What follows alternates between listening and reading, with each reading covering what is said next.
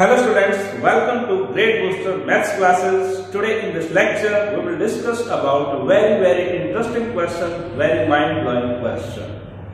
The question is written on the board here. We have to find out the value of x. The question is in solution segment. I am writing it down once again. A plus b whole square x square minus 4ab x minus a minus b whole square equal to 0. We have to factorize it.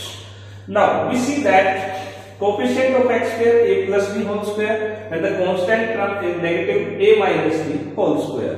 In order to factorize any quadratic equation, we split the middle term in two parts such as their product is equal to the product of the coefficient, product of the quadratic term and the constant term. Okay, and if we add them back we get the linear term.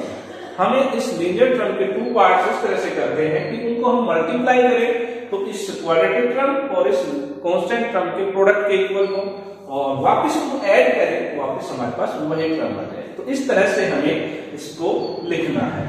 Now product में in the question I am writing down here a plus b whole square x square product with a minus b whole square और ये product हमें चाहिए negative because this is positive this is negative, product negative is negative. ये product हमारे पास आएगा और अगर हम इसके दो पीस करते हैं उनको ऐड करें वापस 4abx नेगेटिव भी आना चाहिए हमारे पास।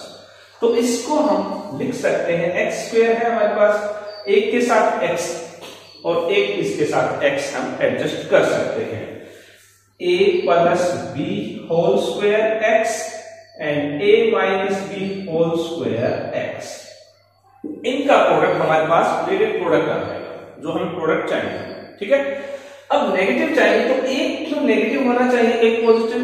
अब सवाल ये है कि इनमें से हम नेगेटिव और पॉजिटिव किसको रखें। इसके लिए हमें ये देखना पड़ेगा कि ये जो टर्म है नेगेटिव है, माइनस 4ab चाहिए। जब इनका स्क्वायर हम एक्सपेंड करेंगे a square plus b square plus 2ab आएगा, a square plus b square minus 2ab आएगा। तो माइनस 2ab और माइनस 2ab दोनों माइनस 4ab बनाएंगे। ठीक है, इसमें तो माइनस आएगा ही तो इसका प्लस ले लेंगे और इसमें प्लस 2ab आएगा, उसको नेगेटिव करना है तो इसको नेगेटिव ले लेते हैं। ओके, चलिए देखिए लिखेंगे हम इसको a plus b whole square x square as it is, okay, plus a minus b whole square x minus a plus b whole square x minus a minus b whole square equal to 0। अब हमें एक चीज और confirm करनी है, इनका product तो हमारे पास भी आ गया जो नेगेटिव है। अब क्या इनको सोल्व करते हैं तो क्या वापस माइनस 4abx आता है हमारे पास, वो चेक करते हैं। माइक्रोफोन लगाना रह गया, इसको लगा देते हैं। तो अब हमारे पास इनका सॉल्यूशन देखना है, इन दोनों टर्म्स का सॉल्यूशन देखते हैं कि यही आ रहा है। ओके, तो a minus b square x minus में a plus b square x, ये है हमारे पास। x को बाहर निकाल लेते हैं तो ये बच गया a minus b square a plus b square x inside यह आ जाएगा a square plus b square minus 2ab minus में a square plus b square plus 2ab। Okay, x inside a square plus b square minus 2ab minus a square minus b square minus 2ab। What do we observe?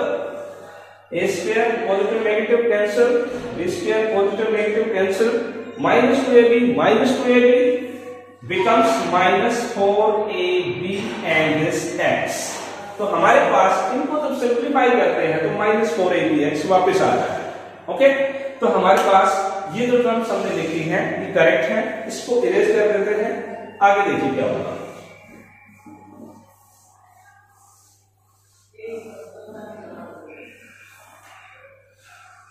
Now,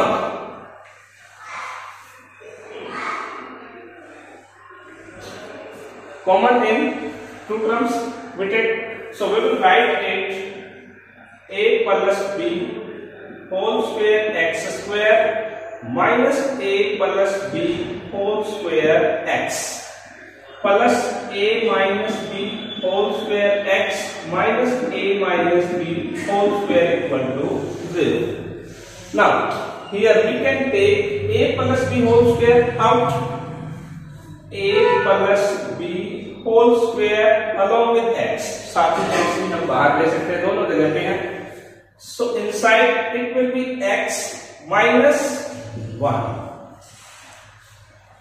This a plus b whole square taken out from x square, x is taken out. So in this term, x is remaining here. Minus as it is a plus b whole square and x taken out both. So 1. Now here plus a minus b whole square can be taken out and inside x minus 1 equal to 0. Okay. Now x minus 1 is common. इसको हम बाहर ले लेंगे तो क्या आएगा आपके पास a plus b square x plus a minus b square equal to 0. Now we have two factors of it. One is x minus 1. So write it again. So we have to simplify it further. Okay. A plus b whole square x plus a minus b whole square equal to 0. Now we will put both these factors separately equal to 0. If x minus 1 equal to 0, then x equal to 1. Now this a plus b whole square x plus a minus b whole square equal to 0. Now a plus b whole square x equal to negative of a minus b whole square.